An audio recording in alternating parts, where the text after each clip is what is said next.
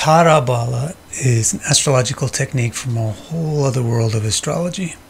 A world without signs or houses, a world of lights in the sky, the planets and the stars. The Tarabala technique describes how planets interact with each other, and the basis for the different kinds of relationships that the planets can have is the number of principal stars that separate them. And that's why the technique is called Tarabala. Tara means star. The Vedic sky associates 27 principal stars to the ecliptic, and these are the anchor stars for the very famous 27 nakshatras. Dividing 27 by 3 gives us the divisor's own square, 9. So Tarabala describes 9 different kinds of relationships between planets, each with its own triplicating trine. Those 9 Tarabalas are of 2 categories, strengthening or weakening. And that's why the technique is called Tarabala. 4 the 9 strengthen, 4 the 9 weaken, and one of them kind of does both. Now I'll describe what those 9 relationships are. And I'll use my own chart to illustrate how you get amazing interpretations out of these relationships. The first Tarabala is called Janma. It means birth, and that implies that these planets are born together like siblings. It forms when 2 planets are in the same nakshatra, or in a trine to that. Just like siblings, these 2 planets will get on each other's nerves because of their constant proximity, but they actually support each other by sharing their assets. So I have a new report called Star Strength, which will give you all the Tarabalas in your chart and guide you in the interpretation of all of them. This Star Strength report shows that my Ketu and Mercury have Janma Tarabala. So, like siblings, they should be simultaneously frustrating each other, but also supporting each other and sharing each other's qualities, blending each other's qualities. This alone describes so many important things about me.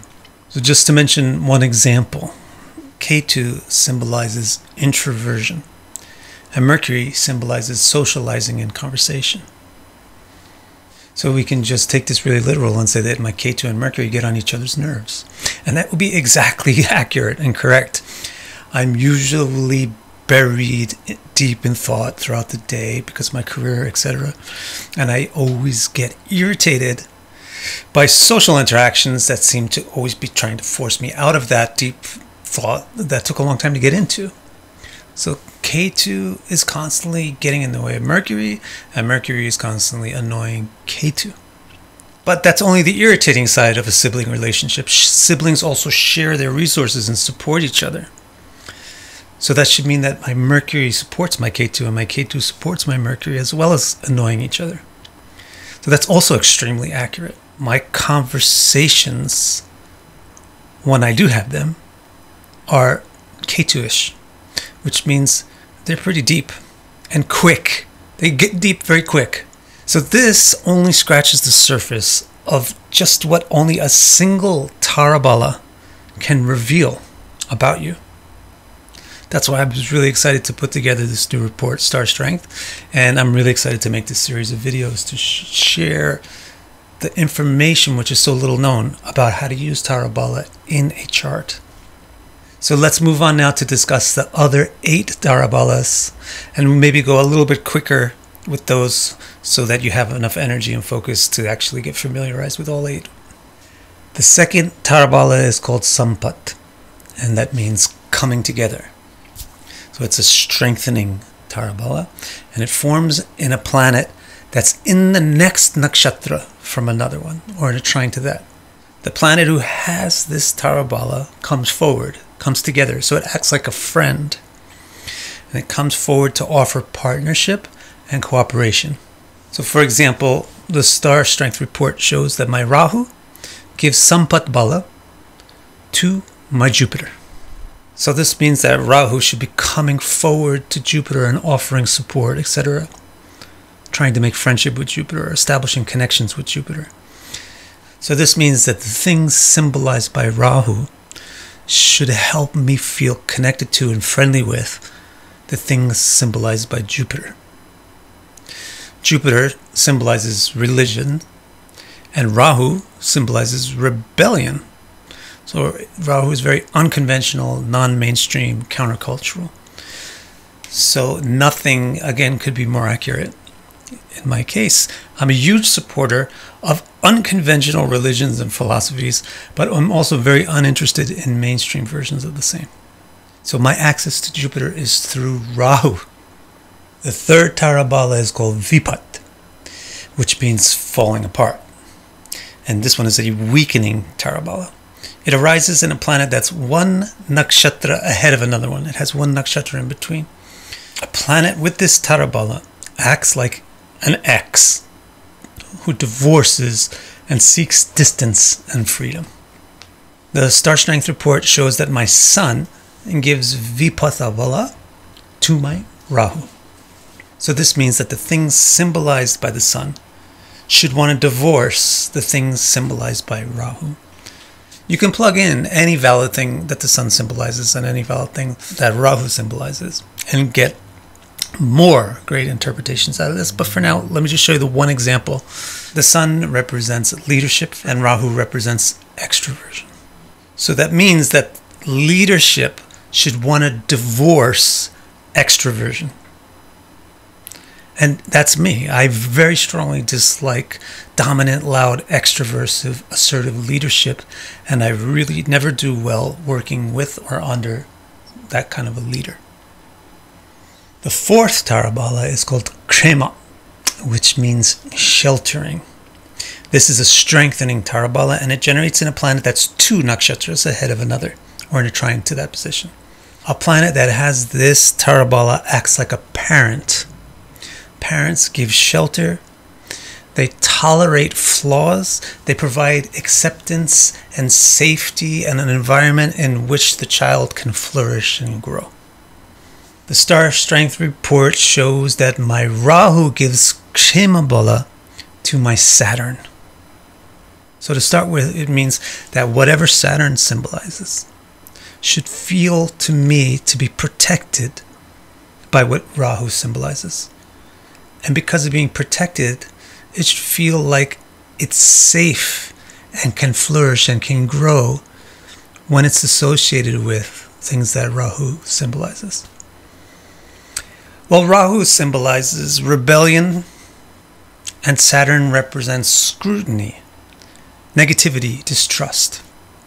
So what it means is that my rebelliousness and unruliness, my Rahu-ness, will become the parent helping my criticism, scrutiny, and negativity to flourish and grow and prosper.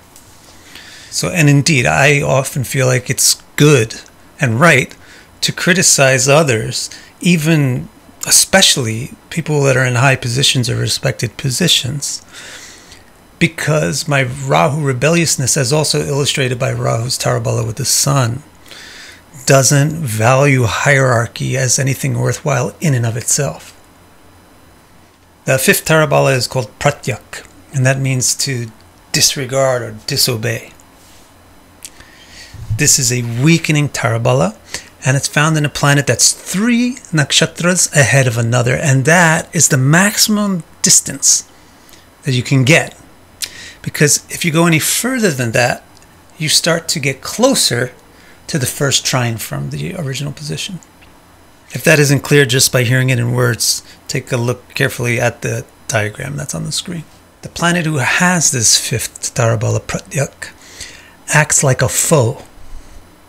Foes oppose, contradict, and willfully ignore the other.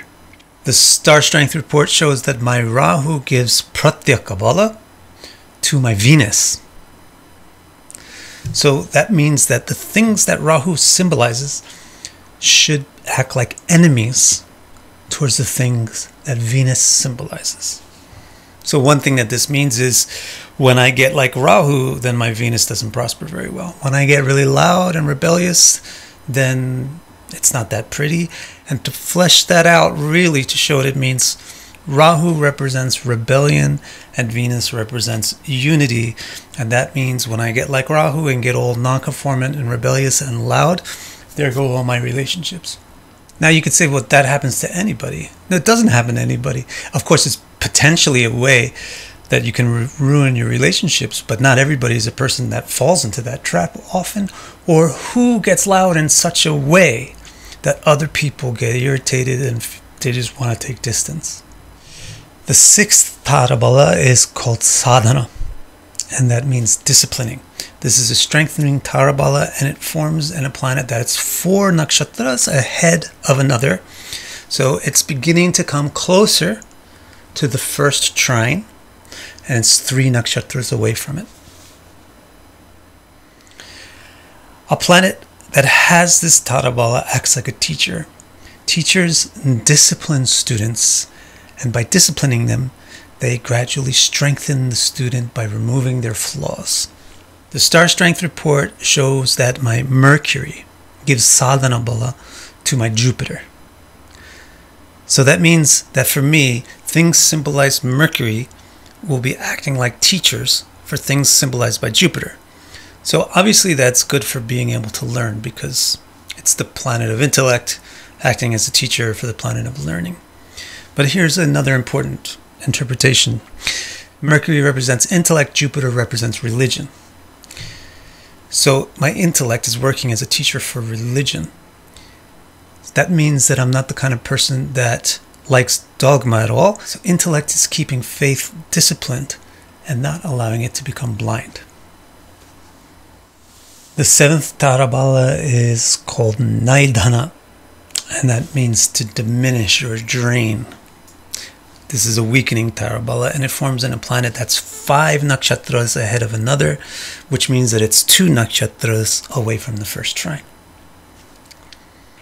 Planet with this Tarabala is like an energy vampire. They drain you, they bore you, they sap your enthusiasm and vitality. They take your resources like a leech, and they don't reciprocate anything.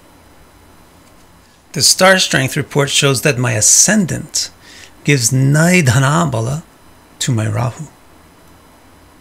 So that means that for me, things symbolized by Rahu should find the things symbolized by the ascendant to be really boring, very exhausting and draining and burdensome. Again, you can plug any valid symbolism for either the ascendant or Rahu and get an amazing fact about yourself. But let's use these two. Well, the ascendant represents the real world, the practical world, the visible world, and Rahu represents greed. So sure enough, I have very little hunger or greed for practical things in the real world. In other words, practical things in the real world bore my greed. And they feel just burdensome, or they feel like they're just going to steal my energy. The eighth Tarabala is called Mitra, and that means friendship. It forms in a planet that is 6 nakshatras ahead of the other, which means that it's just 1 nakshatra away from the first trine. A planet with this Tarabala is just like a friend. They're very loyal and faithful. They will give you everything they have just to hold on to your affection or to hold on to your respect. So the star strength report shows that my Mercury gives Mitra bala to my Saturn. So that means for me, things symbolized by Mercury should be dedicating themselves to, very loyal to, things symbolized by Saturn. In other words, my Mercury is trying to get Saturn's respect, trying to get Saturn's friendship. Well, Mercury represents intellect and Saturn represents scrutiny and fault finding. My intellect is never bored or unhappy to try to figure out the flaw in anything. It's almost like that's the way that my intellect feels like it can prove itself or feel loved and useful, is by trying to scrutinize or criticize something. The ninth and final Tarabala is called Atimitra, and that means extreme friendship or adoration. It's a strengthening Tarabala. It forms in a planet that's 7 nakshatra ahead of another, which puts it right next to the first trine. A planet with this Tarabala acts like a muse. A muse is a source of inspiration, delight, and happiness. The star strength report shows that my Jupiter gives Atimitra bala to my Rahu. So for me, things symbolized by Jupiter should act like muses for things symbolized by Rahu. So to use one example of what Rahu symbolizes and Jupiter symbolizes learning. Rahu symbolizes extroversion. So we should say that learning is a muse for my extroversion. And that is very, very, very true. So basically, like we saw with Ketu's Tarabala to my Mercury, I'm mostly an introverted type when it comes to socializing and conversation. But there is one thing that I could become a YouTuber about. There's one thing that gets me up on a stage or puts me in front of a microphone very happily and makes me a loudmouth. And that's the chance to share learning. So my Jupiter gets very enthusiastic about opportunities for extroversion. That's what this Tarabala is saying. Another way we could interpret this is that Jupiter represents religion and Rahu represents rebellion. So if you know my history, I was a punk rock rebel, but all of my punk rock rebellion was oriented towards morality, ethics, philosophy, and religion. I was a straight edge Krishna core punk. So I'm sure this video has you very interested in Tarabala. And I'm sure you're wondering what the Tarabala are in your chart and how you would interpret them. So subscribe to this channel and follow the updates because I'll be explaining that in upcoming videos. But also, go to my website, victorkara.com, and order the Star Strength report for your chart.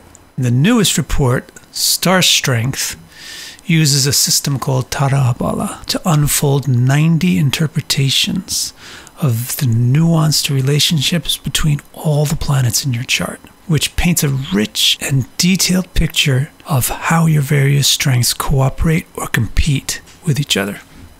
Order these or any of my reports and accelerate your journey to deeper self-understanding.